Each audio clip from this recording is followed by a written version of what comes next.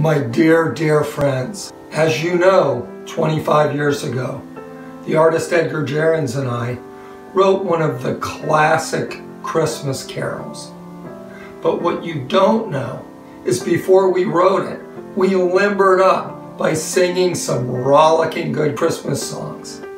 And they were all recorded in the basement tapes that Edgar found in Omaha, Nebraska. So now I'm going to present the first of these magical performances. So sit back and enjoy. Actually, I know this melody. No, I don't, John. Go for the easy ones, man. We'll find some more. How about while shepherds flock their sheep? And then next year, we'll make copies of this and send it to everyone. Just want to... Which one are we doing now? I do, but Edgar's not really.